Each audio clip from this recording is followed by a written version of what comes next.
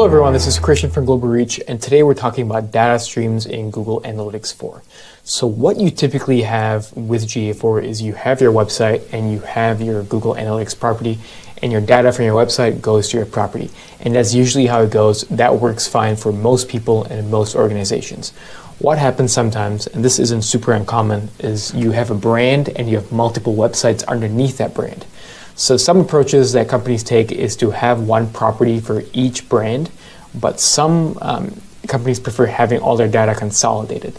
So what you could do is you could add multiple websites to one property so that you can have all your data in one spot in one Google Analytics 4 property. So this video will show you exactly how to add multiple data streams to your Google Analytics 4 property. So let's go ahead and jump into our GA4 property and let's talk about specific step-by-step instructions on how to do this. Okay, so welcome to our Google Analytics 4 property here. Before we proceed, one thing to know is that Google has some pretty clear guidelines on adding data streams to Google Analytics 4 properties. What you want to do is you want to try and cap it at 3 data streams per property. This is just because Google says that if you go beyond 3, this is where some issues and inadequacies in reporting can arise. So you want to stick within that 3 range. You can add up to 50 data streams to your property, but generally speaking, for the best results, you probably want to stick within that 3 data stream range. So just be cognizant and be aware of Google's guidelines before proceeding with this. So now in terms of the step-by-step guide, what you want to do is you want to open up your Google Analytics 4 property, and you want to head down here to the admin section. And once you are at the admin section, you want to go under data collection and modification, and you want to go to data streams. So once you click on data streams, what you'll see is you will see your main data stream. So this is the data stream that you initially set up with your Google Analytics property. And let's say we have globalreach.com and we have globalreach2.com.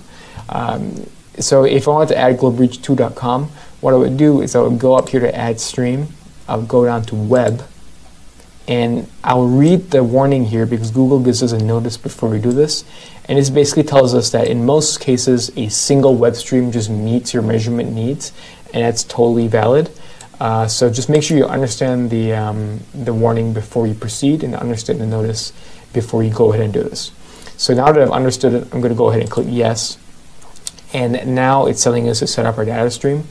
The first thing you want to do is you want to put in our website URL. So we have an HTTPS, which is a secure website.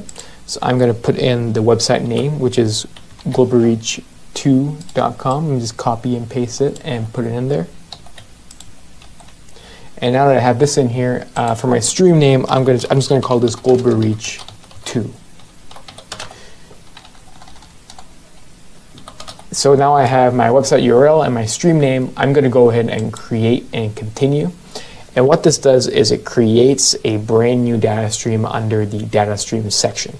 Now, you have to install this code onto your second website like you did for the first website. So what we have here is a Google tag that I could install on the back end of my website. Or what I could do is I could take the measurement ID and install it through Google Tag Manager. So that's also a valid option. But either way, I just need to install the code on the website like I would do for any other property. So once I've closed out of this, after putting the code on our website, what I'll do is I'll check back here to see if data has been received. And then I'll wait 1 or 2 days and I'll come back to the property and look for signs of new data in my property. So some tips for you to look at this is if your number of users and number of events have increased dramatically, it probably means that your 2 websites are kind of converging into one property and that your data streams are working. Another way you can do is go to your pages and screens report and look for the page titles on both websites to see if they're appearing in the same report. So that's one thing you can do as well. But generally speaking, that is how you add multiple data streams to your Google Analytics 4 property. Thanks a ton for watching. I hope this was helpful.